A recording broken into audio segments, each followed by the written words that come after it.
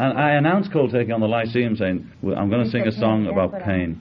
Pain and screaming was before Janov. I mean, Janov showed, you know, I went through therapy like I told you with him, you know, and I'm probably looser all over. I can feel my own fear. I can feel my own pain. Therefore, I can handle it better than I could before. That's all. I'm the same, only there's a channel. It doesn't just remain in me. It goes round and I can move a little easier. I never injected it, and we sniffed a little, you know, when we were in real pain. I mean, we just couldn't. But we got such a hard time from everyone, you know. And I've had so much shit thrown at me and at Yoko, you know, especially at Yoko. People just, like Peter Brown in our office, and you can put this in. After we come out for 6 months, he comes down and shakes my hand and doesn't even say hello to her. You know? And that's going on all the time, you know. And we get in so much pain that we have to do something about it, you know.